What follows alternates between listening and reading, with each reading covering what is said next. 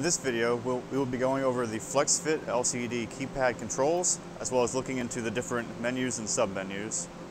The first thing that you will see on your LCD keypad is the home screen.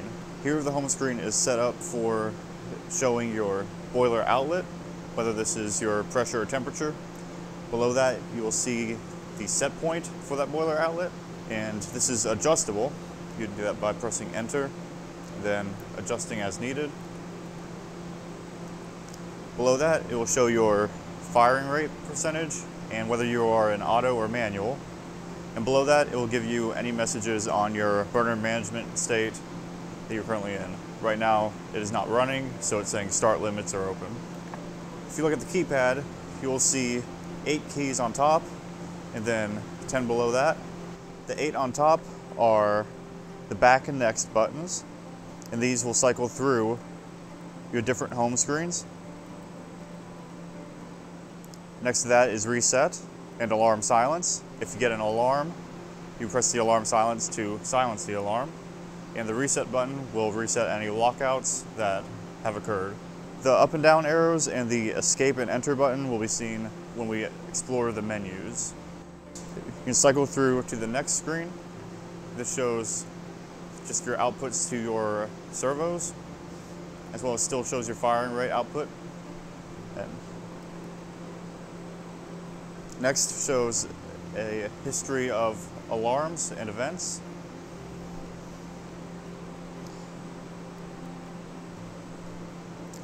And the next one shows you which fuel is requested. Right now we have it set up for only one fuel. And the last screen shows your current flame signal, which fuel is selected, shows that you're in standby with all of your start limits open.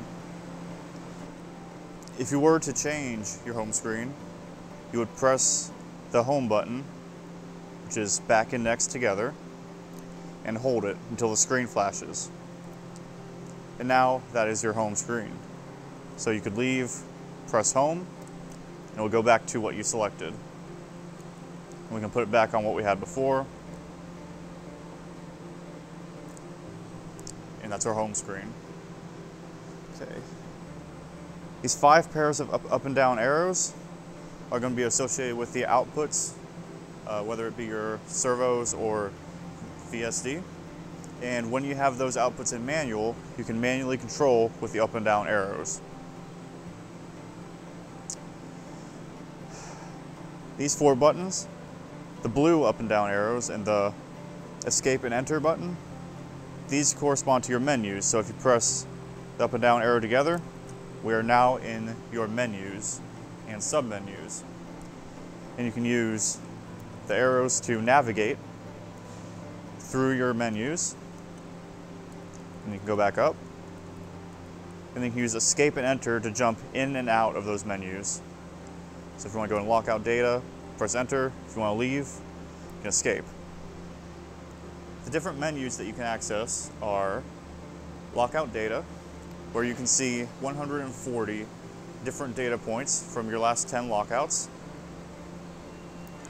Your password menu, where you would enter whether operator, technician, or engineer passwords, which will allow more or less access into the menus and to set up. Next submenu is your setup.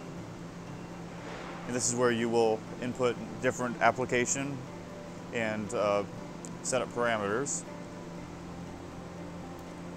Below that is curve commissioning, and this is where you would go to enter your firing rate data and set up your firing curves. Below that is tuning, and inside the tuning menus is where you would put in your PID tuning, and if you enter there, it divides it up into your different PID tuning loops. Below that is more additional optional features, such as your 24-hour recycle, local remote mode, etc. And below that is even more advanced settings. And for a complete list of your optional features and advanced settings, you can reference your manual with a complete description of every setting. Below that is utilities, where you can access your date, time, and serial number, as well as a complete I/O display for all of your inputs and outputs. And you can also get to your oxygen calibration from the utilities menu. So this completes the overview of the LCD keypad and the menus for the FlexFit. If you would like more information on how to set up the FlexFit, please feel free to contact Preferred Utilities about training options.